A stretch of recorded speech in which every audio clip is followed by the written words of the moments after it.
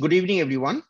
Today we have a different topic to discuss on, and it's about palatally impacted canines, perspectives and biomechanics with TADS. Now we are basically going to discuss about some complicated impactions and a case of transmigration of canine.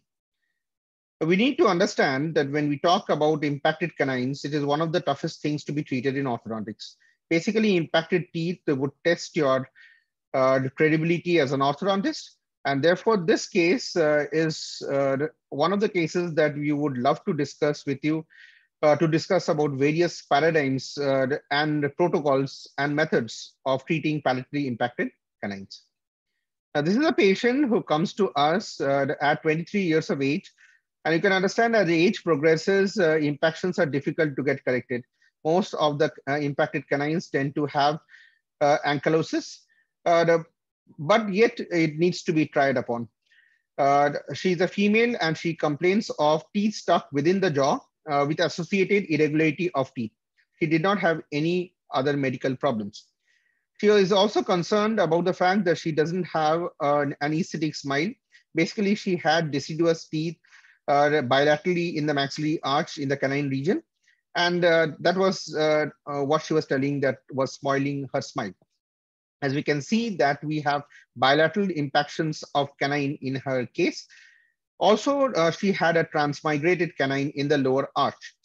Now we're going to discuss about the transmigrated canine also. As usual protocols, we took the extraoral views photographs. We showed that she had a perfectly symmetrical face. She never had a problem with her facial pattern or any profile issues. She was concerned about her smile because she felt that they are anesthetic. She had spacing of the anterior teeth. And that anesthetic smile was basically because she had multiple deciduous teeth in the upper arch. When you looked at the 45-degree view, we came to know that, yes, there is a lot of things that can be done to improve her smile. But she had a very good orthogonal facial profile in her case. Except for a bit of extra chin prominence, which she had basically due to a mild class 3 skeletal base. Now, intraoral photographs suggest that she had deep overbite, which needed to be corrected because of functional reasons. She also had a transmigrated canine in the 4-3. She had the bilateral deciduous canines with impacted 1-3 and 2-3, basically. So we had bilateral impactions of canines. We have a deep bite and we also have a transmigrated canine. These are tough cases to be treated, okay? Because at 23, if you want to de-impact canine, basically that itself is quite a challenge. So when we looked at the occlusal view, we knew that there was a partial impaction of the upper right canine. But there was a palatal bulge in the upper left canine. The problem with the upper left canine was that it was an intraosseous impaction. Also that the crown of the canine was very close to the root of the central and the lateral incisor. The problem with such canines is that when we try to move that canines by conventional mechanics, you tend to get a root resorption because of the crown of the canine touching the roots of the lateral and the central incisor. That's a challenge which needs to be attended to. In the lower heart, she had crowding in the lower anterior teeth, apart from the fact that she had congenitally missing 3-7. The lower left second molar was impacted. When we looked at the OPG, the things became very clear and we understood that it was a complicated impaction which was very close to the midline. And as Erickson and Crowe suggest that the closer it is to the midline and the angulation with respect to the occlusal plane determines the prognosis of correction of impacted teeth. She also had a partially impacted canine in 1-3, but that was solvable. Now we need to also see that she had a transmigrated canine. Okay, that's a 4-3, which has migrated very close to the 3-3. So we need to see whether we want to correct it or not. Also, we want to pass on that she had also visited an orthodontist in the past And he had told that we will be able to save only one teeth, which is 1-3. The rest two teeth are not possible to be corrected because of the age, because of the complexity of the impaction, and that if we try to move the 2-3, likely there would be a compromise in the future of uh, 2-1 and 2-2. That's the central and the lateral incisor, because by conventional mechanics is going to hit the root and you might get root disruption and other things. So she tried it. She wanted to save both the canines in the upper arch. She was not very concerned about the lower arch because it was more to do with aesthetics, and she wanted everything in the upper arch to look natural.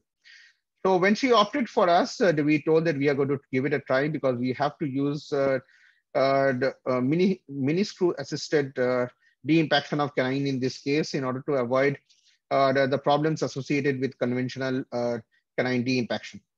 Now, before we go into everything, it is important to diagnose this case well and understand how complex is this canine impaction. Now, if you want to know, for all postgraduate students, if you want to know details about radiographic assessment of maxillary canine eruption in children and clinical signs and symptoms, this article by Erickson and Kroll is probably a landmark article which came out in 1986 in the European Journal of Orthodontics. So what does it basically talk about? It basically talks about the localization of the canine and how what's the prognosis of the canine in this future. So we look at this canine, we understand that it is very, very close to the midline. That's overlapping the roots of the lateral incisor. And the fact that it is quite angulated with respect to the midline and the occlusal plane. And how difficult was it? The distance from the occlusal plane to the 2-3 was 11 millimeters. That's very deep-seated canine. Angulation to the midline is about 35 degrees, which is also very complicated. So if you go through the rules and regulations which is put forth in the article, you really want to basically extract that canine because the prognosis of that canine is poor. But with recent trends in orthodontics and recent armamentarium which are available, it's very easy to correct them. Now, if you want to know about the angulation of the canine, their prognosis, the bone support, and to assess impacted canines, this article by Erickson and Kroll, which came out in 1987 on radiographic assessment of ectopically erupting maxillary canine, is probably the best article that you could read. There is one more article by Jacobs on radiographic localization of unerupted teeth, further findings about the vertical tube shift technique, which all clinicians and all postgraduates should know about, which came out in the American Journal of Orthodontics in 2000, is a must-read article. But with the advent of CBCT and and 3D planning systems, things have become much, much easier for all clinicians. Since it was a very complicated case and that the proximity of the roots of the central and the lateral to the crown of the canine was very evident, we went ahead and took a CBCT, which suggested that for 1-3 region it was pretty favorable, but the 2-3 impacted canine was almost overlapping and touching the roots of the lateral and the central incisors. So the first thing that we need to do is that before performing any heroics or bringing down the canine, we should see that whatever tooth is associated with this impacted canine needs to be preserved because they have good periodontium. And then we need to see whether this third teeth can be brought into line or not. Now, when we talk about any orthodontic case, we tend to do cephalometry, but cephalometry is not too important in this case because we are not planning to retract the incisors much or change the profile of the patient. That's because the patient had come purely for aesthetic reasons and that for the fact that the canines were impacted. However, we went ahead and did the number analysis, and when we traced it over the face and other parameters, we came to know it's a class 3 skeletal base. So the numbers show that it's a class 3 skeletal base because the NB is 0 degree. We have an increased IMPA. We have mild proclination of the upper and the lower incisors. We have a deep overbite. That needs to be corrected because that's very important for functional reasons. And basically, she is quite a horizontal grower. Now, what is the inference is classic skeletal pattern, horizontal growth pattern, procline upper incisors, procline lower incisors, balanced facial profile, basically. So uh, this is the one thing which we need to correct the deep bite and other aspects of the face. But if the main criteria for this case is to correct the impacted canines. Now, what is the role of the TADS and the skeletal anchorage systems in the treatment of impacted canine? If you want to know in details, this review by Stella Chausu and Gabriel Chausu, you need to understand that Becker and Chausu has done excellent work on de-impactions of teeth and canine over the years. And this review of literature, which came out in Seminars in Orthodontics in 2010, is probably the best read that you could have on this article. So what is the purpose of TADS in the correction of canine impaction? Why is auxiliary mechanics becoming so very important? There are four points which came out of this article. One is, if you use TADS, it helps to avoid root disruption of adjacent teeth during the movement of impacted teeth, because you are having three-dimensional control over the impacted teeth, basically. You have shorter treatment time when compared to conventional mechanics. Helps in anchorage preservation of the posterior teeth, because there is taxation of anchorage when we try to correct impacted teeth, because they have to undergo a long course on long path of eruption. They can act as direct anchorage unit for use of auxiliary mechanics like ballista spring. So you can have an IZC or a TAD attached to a ballista spring directly rather than taking support from the teeth. Now, these are the four important points that we need to remember as to why TADS are very important in correction of any form of impactions. There is one more article which suggests the same thing, which came out in Dental Press Journal. And this article was by Heravi and Shafi. They also said that when they compared it with the control group, okay, in which conventional mechanics was used to de-impact palatally impacted canines, and where TADS is used, they found out that the single most factor which was significantly different in both the groups was that the chances of root resorption of the adjacent teeth in the TAD group was far lesser. So you have to understand that if you're using TADS, there are high chances that you don't meddle with the other tooth already in the arch. That's a great advantage, basically. So your auxiliary mechanics is probably the way forward to the future when it comes to complicated tooth movements. So what is our treatment plan in this case? Our treatment plan in this case is that we want to bring down the impacted canine. First, we want to dislice the impacted canine. That's very important, because the crown of the canine is already touching the root of the central and the lateral incisors. So what article we want to quote for this is that you can use this article by Fournier on orthodontic considerations in the treatment of maxillary impacted canine, that came back way back in the American Journal of Orthodontics in 1982. But the 2 points that came out of that article was that first, you need to create enough space in the arch for the canine to come down. That's the one more. You don't start moving the canine on day one. You want to have enough space in the arch for it to come down. Number 2 is that, okay, you need to overcome all the interferences in its course of eruption.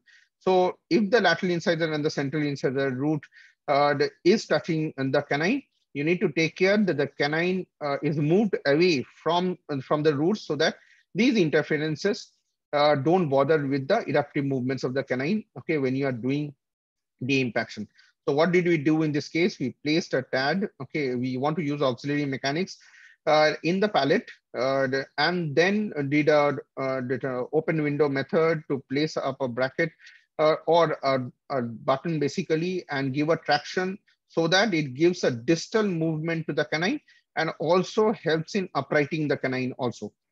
So once that is done for a significant amount of time, then what we do is that now we bracket up the anterior teeth.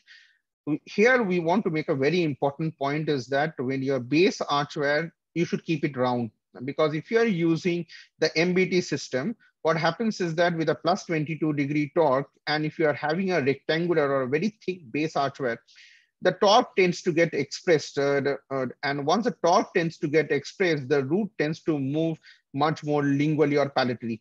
And then it goes and hits the crown of the canine. Once it hits the crown of the canine, you will get root eruption. So either you use a variable torque in this case where you have low torque, or if you want to use the conventional system, make it a point that you have not gone to a rectangular archware when you are bringing about these forms of movement, because you really don't want the roots of the lateral and the central incisors to crash into the canine just because you have extra torque in your brackets and you have put a rectangular archware in a rectangular slot. That's one very important point that you need to remember. We are fond of auxiliary mechanics. So when we dislice the canine, okay, we used a inverted loop or a modified ballista spring uh, to activate it. And once we activated it, we tend to upright it and tie it to the canine. And the net movement is after the canine has been disliced a bit is downward and outward. So that is the amount, the type of the movement which you want in case of a palatally impacted canine. So my auxiliary archware in this case is a 014 SS Australian archware. So that's what happens, okay, when I bring back the canine and slowly and surely it comes down into line. Now there are umpty lot of methods. This was one of the methods which we are using, but there are umpty lot of methods in literature. One of the most prominent ones came out from Dr. Adit Venugopal and our very own Dr. Niklesh Ved, which talks about intra-arch traction strategy for palatal cuspid impactions. And it came out in the Journal of Contemporary Dental Practice in 2020, where they used a mini screw in the lower arch and gave a traction of elastic to a modified hook placed in the canine in the upper arch. Now that's another good method to be done so long as you have good amount of patient compliance. Also, this intra-arch mechanics will have a good amount of extrusive force also to bring back the canine. So we have different methods, whichever works well for you is, and you get good clinical results out of it is all that you want. There are also articles which came out from Heravi and Shafi, which talks about force eruption of palatally impacted canines using bracket head mini screws placed in the palate and use of auxiliary mechanics or springs from the bracket head screws. Now that came out in JCO in 2014. Now, we will have a lot of articles and ideas about canine impaction because this has been a topic of interest for years, because movement of impacted canines and bringing them into right place, putting them into good area of cancellous bone and giving them an opportunity for the rest of its life to survive well is probably the best thing that a skilled orthodontist can actually do. So what happens after the canine has come into place? The biggest problem that we face while the canine has come into the arch is that the root is lying in the palatal area while the crown has come out buccally. Now, there are different methods to correct it. One of the commonest method to correct this form is to use a -7° torque bracket. Now, in this, there are lots of torque options. First of all, your premolar bracket in the upper arch is also -7°, so you can place a -7° bracket in the canine also. What does it happen when you have a -7° bracket? Basically, you are gaining negative torque in a palatally impacted canine with upper premolar brackets, which means that your canine root, which is placed more palatally, is going to come out more buccally. Unless and until you put the canine root into the right place, you're going to get relapse. Also, the smile aesthetics will never come good. You need to get a good prominence of the root of the canine in your buccal vestibule, okay, to have good soft tissue support. So the canine is one of the most important tools for occlusion, basically canine guided occlusion, and also the prominence of the root of the canine, okay, helps in supporting the soft tissue in the angle of the mouth. So that's very important. So positioning the canine into the right place would have aesthetic consideration. Also, it would be great if the canine lies within the cancellous bone so that it can survive the duration of the time that it is meant for. Now, -7° torque can be got from a premolar bracket also. Also, you have high torque canine brackets which come with +7, and if you invert them, they become -7. So here in this case, we used a +7 bracket and inverted it. Now we also have to understand that whenever you are placing a rectangular archwire in a rectangular slot, your torque is supposed to express. But most of the archwares that we use is a 1925 archware. Okay, we mostly rarely use 2125 archware. So there is a lot of torque slop associated when we place it in an O22 bracket system. So many a times you will find that whenever you are placing a -7 degree torque bracket and you are putting a 1925 watt wire in that slot, you are not getting good amount of canine prominence, canine root prominence. Now, if in this case, it really did not happen, so we were lucky. But if you don't find it, okay, then you have to use auxiliary mechanics like a tan torquing auxiliary in order to get the roots further out close to the buccal cortical plate.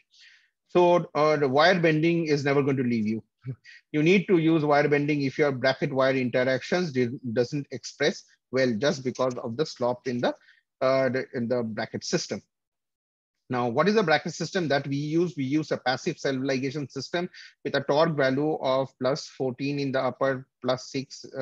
That's a standard torque bracket. Why did you use standard torque? Because it is a non-extraction case and we really don't want to flare the incisors much.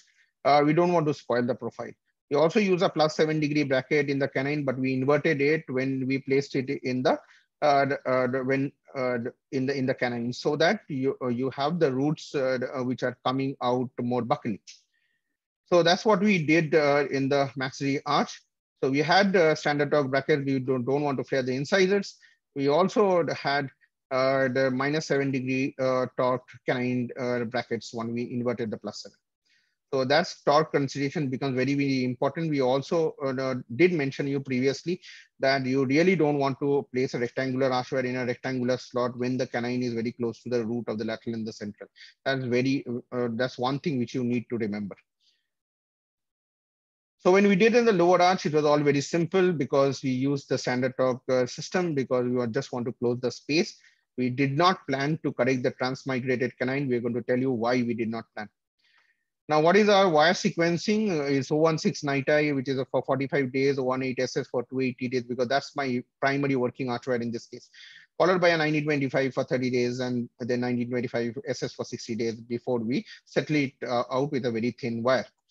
And in the lower arch, it was 016 NITI, 018 SS, 1925 NITI, and then mostly 1925 SS. So how did the treatment progress? Now we we never bonded the lower arch initially. We used the bracket the system, which is a low torque bracket system. It's self-ligation system with open gates in order to accommodate the auxiliary mechanics, because you'll never be able to close the gates if you're using it. The purpose of using self-ligation in this case was basically the oral hygiene and the use of variable torque brackets. Now, the base archware here is a 018 SS archware. Now, what method did we use to expose the canine? We used an open window method. If you want to know more about eruption, open eruption, closed eruption, you should go through this article by Burden, which came out in the American Journal of Orthodontics in 1999. Now, what did we do in this case? Once we opened up the canine and exposed the canine, okay, it came out rotated and very close to the root of the lateral and the central incisors. So we placed a TAD. We want to have a distal movement. The two movements that we wanted to do in this case was to derotate the canine and have a distal movement to this canine. So therefore, what we did was we placed a TAD. We now have a chain here which has a distal movement and an attachment there in the behind the central. Okay, which gives a rotation and distal movement to this canine. You also see that there is some amount of anterior bite turbos being placed because this was a deep bite case, and we did not want the lower incisors to go and crash against the canine because it's undergoing a lot of movement. So anterior bite turbos were given to give relief to the occlusal pain. Also, the transverse consideration of the arch becomes very important in these cases, because when you are using auxiliary mechanics, whenever you are going to use a ballista with this one, we really need to expand the archware a bit. Otherwise, it will have a tendency to go into a crossbite. Now, the most important slide of this presentation is probably this one. This is an article, okay, which came out in JADA on a review on diagnosis or management of impacted canines. Now, one of the most important aspects of correction of impaction is to get a good periodontal support at the end of the day for the corrected teeth. Now, whenever we are doing palatal impaction, there are few methods which of exposure which we can follow. One is the closed flap, one is the open eruption, one is the open window eruption, and another one is the tunnel traction. Now, when do you use the closed flap? When the canine is located near the lateral and the central incisors, horizontally positioned and higher in the roof, we really want to have a closed flap technique. Okay. It goes for 1 to 2 weeks after surgery. You need to give immediate traction. But the problem with closed flap technique is that you require re-exposure at a later date, probably with a laser. You might have bone necrosis because you are guttering the bone in that area, because most of them are intraosseous impactions. Repeat surgeries, the bone failure might be there because you are working in a contaminated environment of blood and saliva. And you will have a bit of extra time because it's a complicated case. Another method is open eruption, which happens in the late mixed dentition state or early permanent dentition state, when there is a lot of potential for the canine to come down automatically into the right place. When the cusp is very close to the occlusal plane, okay, you really want to expose it, okay, and allow the eruption of the. It's usually a very fast method, okay, but there are problems associated with it also. What are the advantages? It is improved bone levels, little or no root resorption, fewer exposure, shorter treatment time, and less operating time, improved oral hygiene, because it's basically a simpler form of impaction. The failure to erupt, basically, since you're not guiding them by active mechanics, okay, failure to erupt it may extend the treatment time and unable to influence the path of eruption in some cases. But the one which we used in this case is the open window eruption, one of the commonest methods to be used. So that is, when do we use it? Is canine located near the lateral and the central incisors, horizontally positioned and higher in the roof of the mouth. 1 to 2 weeks after removal of the pack is when you want to give a traction. Visualization of the crown is excellent. And once the visualization is there, you have better control over the direction and you can use lot of mechanics associated with it. Avoidance of moving the impacted canine into the roots of the adjacent teeth is also very high because you're able to see the canine. What are the problems? Gingival overgrowth at the insertion site that may happen. Gingiva is subjected to infection. Basically, if your patient is maintaining good oral hygiene, you really don't have these problems. There's another method which is there, which is called as the tunnel traction. When you have the primary canine in place in the arch, then you use a tunnel traction. The suture is removed 10 days after the surgery and the traction phase begins. What are the advantages? Reduce amount of bone around the impacted the canine. The permanent canine is guided into the socket of the primary canine. Requires presence of the primary canine because you need a reference. So one of the most commonest method, the two common methods which we regularly use in complex cases is basically the closed flap and the open window eruption. So this is something which we all postgraduate need to mug up. This is a gist of all the exposures that would happen usually needs to be done in case of a palatally impacted canine. How did the treatment progress in this case? Okay, we have still not bracketed the lower. We are bringing the 1-3 into place. Our base archware is 018SS and our auxiliary archware for using an inverted loop mechanics in 2-3 is 014SS AJ Wilcox Special Plus archware. Now, if you want to know about auxiliary mechanics, the best and the landmark article comes from Jacobi, the ballista spring system for impacted teeth in AJODO 1979. That's way back. Okay. They were all genius who actually made systems which are even today, after 50 years, equally popular. Now, how did we go ahead? And now, when we have had a distal movement to this canine, okay, we remove the miniscrew because the purpose of the miniscrew is done. That was to relieve the canine crown from the root of the lateral incisors. Open window method was used. Modified ballista is being used, which would give a downward and an outward movement. Now, whenever you are using a ballista, the problem is that, okay, it has a constricting effect in the upper arch. So either you can use a transpalatal arch in the molars, which becomes a great advantage. you don't want to use a transparatal arch, you can use an expanded archware and observe if something the mechanics if the mechanics is working well. If you are getting a bit of constriction, then you can obviously place a transparatal arch at a later date. However, this was not happening in this case, and we opted out of the transparatal arch, and we used only an expanded archware. So if you want to know more about palatally impacted canines, this is the article by Burden, which again came out in 1999. Okay. So you can go through this article. So when we finish the case, we need to analyze it well. First of all, the midlines were perfectly on. The smile aesthetics is great. The deep bite, which was 100%, is perfect at the end of the treatment. If you see, we can understand there is perfect alignment of teeth, there is decrowding, there is deep bite correction, which has already happened. And we have a class 1 molar and a canine. We can see that the lower 4-3, we have not corrected the transposed teeth, but has put a crown on the deciduous teeth, just because the root of the deciduous teeth was sufficient, and it was gradual wear and tear of the crown that was happening. So therefore, we placed all ceramic crown so that it does not wear any further, because we are very sure that with such a long root length of the deciduous canine, it's going to stay for long. On the left-hand side, we have de-impacted the canine, but the most important thing you see in both the de-impacted canines on either side is that you have a good prominence of the root of the canine, which is the key to the success of these corrected canine impaction cases. If you have a good buccal root torque of a palatally impacted canine, you have done justice to the case. Now, when we saw the occlusal aspects, we found out that the impaction of the canine with good periodontal support, you can see that good amount of attached gingiva in and around the canine region.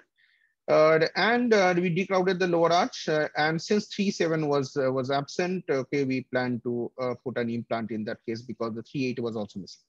So what is the final result? The final result is that we got a pleasing profile and a perfect smile aesthetics at the end of the treatment, with correction of deep overbite and bringing both the canines into line. And we looked at the 45-degree view, we see there is a good smile aesthetics also, and the profile remained the same at the end of the treatment because we really don't want to change up already existing good profile. So it was orthogonal at the end of the treatment. Now we looked at the OPG, it looks very, very promising because you can see that the both palatally impacted canines are now straight upright. Okay, they have all been brought, no root resorption at all. One thing we note in this case is that we have not corrected the transmigrated canine, which is lying at the lower border of the mandible. We have in fact put a crown on the deciduous canine, which is having good root support. Now, the next question is that should we correct this transmigrated canine or not? Because the upper arch, we have done justice. Okay, the lower arch, we have a doubt whether this transmigrated canine should be corrected or not. The 3-7 was missing, and therefore we planned and put an implant in the 3-7 region, because if there was a 3-8, we would try to upright them and bring them into line and give her a prosthetic free mouth, but that was not possible because the 3-8 was also missing. Now the question arises whether to correct this transmigration or not. It is not about the clinical perspectives, but it is based on the pure science. If you go through this article by Sanchez and Maria, which came out in the British Journal of Maxillofacial Surgery, on transmigration of mandibular cuspids, review of published reports and description of a few cases, they talk about a Muparapu index or a pattern of mandibular canine. And we need to know as orthodontists very precisely about this. What is type 1? The mandibular canine is positioned mesioangularly across the midline with the jawbone, labial and lingual to the anterior teeth, and with the crown of the tooth crossing the midline. Now you are getting transmigration, but it is mesioangularly impacted. So this is a favorable situation where an orthosurgical intervention is going to give you decent result. But if you see type 2, which is horizontally impacted near the inferior border of the mandible below the apices of the incisors, that does not give great results, only because when you try to move such deep-seated impaction, which is in the lower border of the mandible, Okay, and the type of the movement that you need to get. One, there is chances of it going and hitting the root of the lower incisors. Also, when it traverses such a huge distance from one side of the arch to other, the amount of periodontal support that you get in most cases is not sufficient. So the prognosis of type 2 is the poor. Type 3 erupting either mesial or distal to the opposite canine. So that's very close to the opposite canine, which is practically not possible to be corrected. Type 4 is horizontally impacted with the inferior border of the mandible below the epicenter of the premolar of the molar on the opposite side. So that's also not possible to be corrected. So type 2, 3, and 4 are unfavorable. Type 5, you can give a try, okay? Because it's positioned vertically in the midline along the axis of the tooth crossing the midline, despite the state of eruption. So type 1 and type 5 are triable. Type 1 is favorable. But in this case, it was about, it's type 2 and 3 region. Okay, so we opted out of it because we didn't find it practical. However, you need to extract that canine because they may change into a cyst at a later date. So extraction of the canine was indicated and advised to this patient. Now, if you go through one more article which came out by Domenico and Simon Parini on impacted and transmigrated mandibular canine incidence, etiology, and treatment, it gave us few important information. 89, according to this systematic review, 89% of all transmigrated canine goes for inevitably for surgical extraction. Of the 11% that was even tried, almost 17-18% went for failures. So the percentage of success is very less. In type 2, 3, and 4, that's what they are concerned about. Type 1, definitely you should give a try. Horizontal position of transmigrated canine in the lower border of the mandible, which have crossed the midline, have poorest prognosis. And type 1 variety of transmigrated canine, which have angularly placed, have the best prognosis, called for orthosurgical intervention. Rest all varieties have questionable prognosis. So when we go through these articles, okay, you have to understand that the one which we had in this case was very, very unfavorable. And hence we opted to extract that canine and not correct it. So when we got post-treatment, when we saw into the cephalometry, okay, we found out that the profile remains as good as ever. Okay. And the parameters showed that still the patient has a class 3 skeletal pattern. The IMP improved because the correction of spacing was done by retraction. Overbite was perfectly corrected. Torque in the upper incisors were good. The FMA remained almost close to horizontal growth pattern, which was initially there. So how did we progress with the treatment? We targeted both the canines in the upper arch. One was very complicated and one was pretty okay. So we started with treating the upper arch only with low torque brackets and went ahead with open window eruption and used TADS to dislice them, and then corrected them by downward and outward movement with a ballista spring and got a perfect positioning of the canine at the end of the treatment. So pre and post treatment comparison shows that she had the good balanced the facial contours at the end of the treatment. She had greatly improved smile aesthetics at the end of the treatment once the canine were brought into line and it was adequately torqued, which gave good support to the soft tissue in the angle of the mouth. So we also had a pleasing smile at the end of the treatment in the 45-degree view. The profile remained almost the same and it was as good as before. Now, if you want to know more about impacted canines, and one thing which we didn't discuss in this case is the use of auxiliaries to correct the torque of the canines of corrected palatally impacted canines. You can go through this article where we talk about the tan torquing auxiliary, okay, where bracket wire interaction was not sufficient enough to give a good torque to the canine after the correction of palatal impaction. Probably if you can go through this article, it's fine. Otherwise, we'll show you in one of the presentations later on. The biomechanics and perspectives of palatal canine impaction is very, very important. You want to, the article is quoted as orthodontic management of class 1 crowding malocclusion with palatally impacted canines, the Journal of Indian Orthodontic Society in 2017, written by us. If you feel that all the clinical informations that we are giving over to you is good enough, okay, do subscribe to this channel and keep in touch with us in this mode. We are loving this mode of interacting with you in the digital forum. If you have any doubts, please clarify your doubts, because only when you ask your doubts do both of us learn.